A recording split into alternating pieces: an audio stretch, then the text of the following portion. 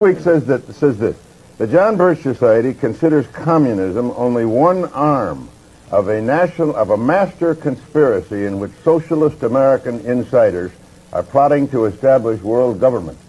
Now, it also says, and here's Director John McManus, that's your public relations director, saying that former Secretary of State Alexander Haig and CIA Director William Casey are two of these master conspirators who are plotting to establish world government. Now, what do you, that kind of silly, asinine statement is what makes people laugh. That's the John Birch Society. Well, Tom, I'm sure being a long-standing member of the Rockefeller apparatus, and as a member of the Council on Foreign Relations of longstanding, you're fully aware that there is an elitist core in this country that has seen value in subsidizing communism, or protecting communism. It has?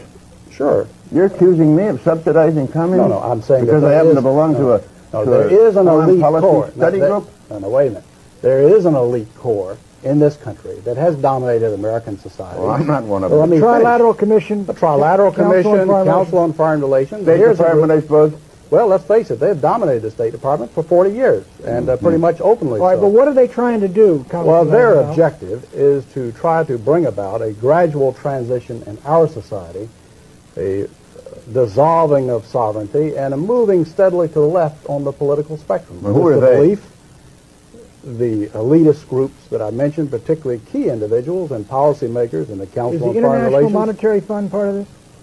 Well, I would say the International Monetary Fund has certainly been set up for the purpose of facilitating that transfer of sovereignty and transfer of wealth on the road. Right, we to elected something. Mr. Conservative. Let me just finish the point, because otherwise we're going to have a lot of unanswered questions.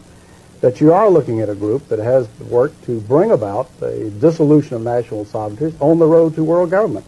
And certainly you're familiar with local Professor Carroll Quigley, who has been part of your club, in which he admitted all this. And he said in his book, Tragedy and Hope, the only thing I disagree is that we've worked to keep it a secret.